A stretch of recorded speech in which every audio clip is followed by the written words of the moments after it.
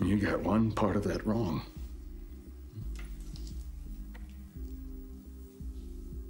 This is not meth.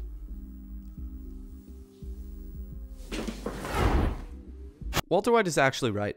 That isn't meth. It's mercury fulminate. And while we're not going to be synthesizing a 50-gram crystal like he did, I say, let's make it. Hello everyone, my name is Cam, and we are going to be doing some chemistry. Today, we're going to be synthesizing some mercury fulminate. Mercury fulminate is a primary explosive. It detonates at around 4,200 meters per second. It was mainly used as a primer until the end of World War II, when countries started switching to safer and less toxic alternatives. A warning. This video is only for scientific purposes. I am not condoning the synthesis of mercury fulminate. Rather, I am showing you all how dangerous it is and why you shouldn't make it yourself. Also, it is never okay to synthesize a compound with intent to use it against anyone or anything, especially energetic compounds like mercury fulminate. It should be noted that the synthesis of mercury fulminate is extremely dangerous as it utilizes highly toxic mercury metal and highly corrosive nitric acid. Also, mercury fulminate is extremely sensitive to shock, friction, and heat, and has been known to spontaneously detonate. Now onto the synthesis.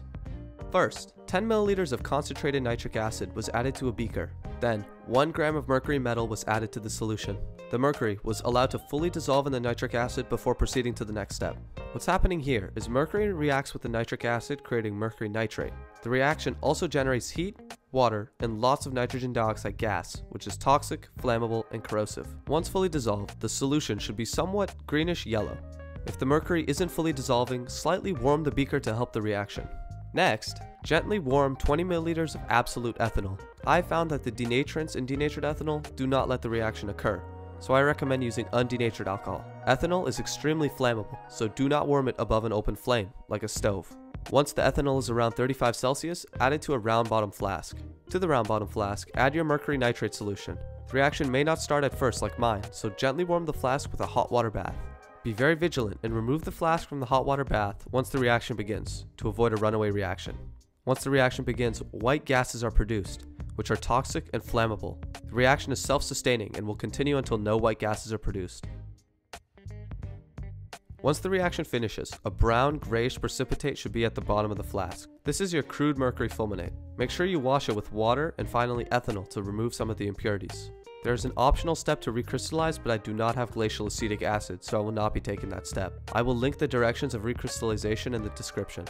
My yield in this synthesis was about 1 gram, which isn't that great, but I was very hasty with my decanting, so I probably lost a lot of the product there.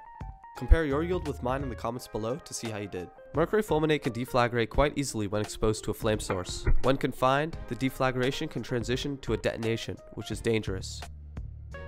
The decomposition products of mercury fulminate are carbon oxides, nitrogen oxides, mercury vapor, and atomized mercury, which you can see is the black stain on the stone. As you can see here, it is also very sensitive to shock and friction.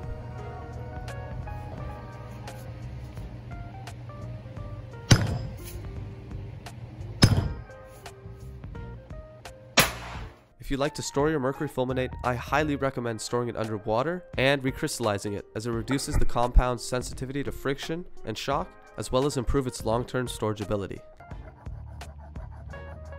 Thank you for watching my full synthesis of mercury fulminate. Please give the video a like, as I put lots of research and time into it, and subscribe to the channel for future chemistry tutorials. If you have any lingering questions, I'm happy to answer them in the comment section.